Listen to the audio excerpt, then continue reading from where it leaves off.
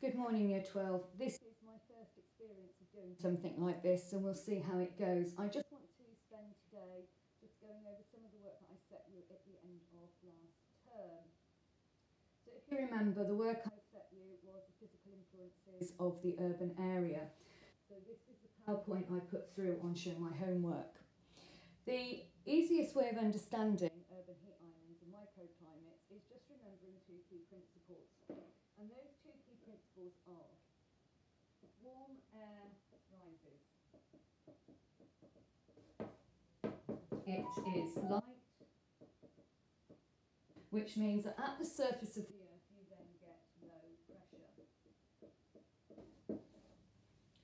Cold air sinks because it is heavy, it is denser, which means that on the Earth's surface you then get high pressure. So once you've understood those two principles, urban heat islands then become easy. So let's have a look now at a typical landscape.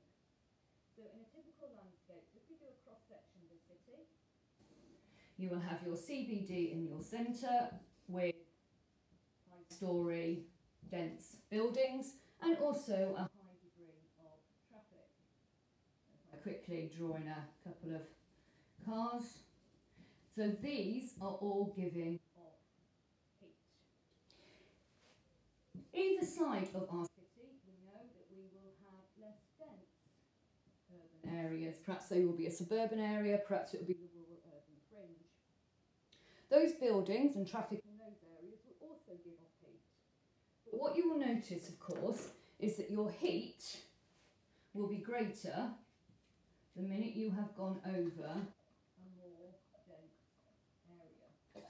Okay, so you get this urban heat island effect, where the temperature recorded will be cooler here, then it will rise, but it won't so much be cooler here. And the reason being is this.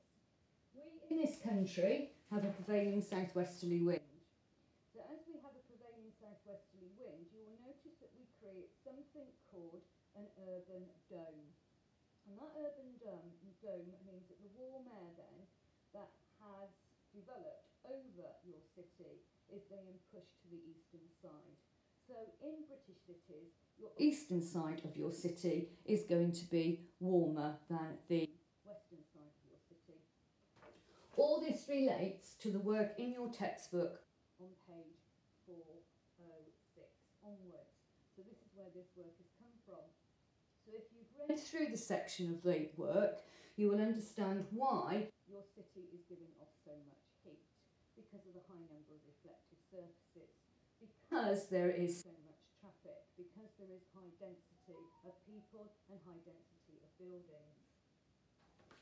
Now also in your textbook you have got on page 408 a lovely map of London that clearly shows where you have got your heat. Now your heat might also be generated in industrial areas. Obviously today the majority of our small business industrial areas are on the periphery, but in the past you would have noticed that there would have been a high number of factories in your city centre, and so they would of course have increased the amount of heat toward the eastern side of the city. Urban heat islands do cause a problem. They can cause problems to the physical fabric of the city, but they can also cause problems to human health. They also cause problems to traditional vegetation patterns. So I'm hoping that you have read and understood all that on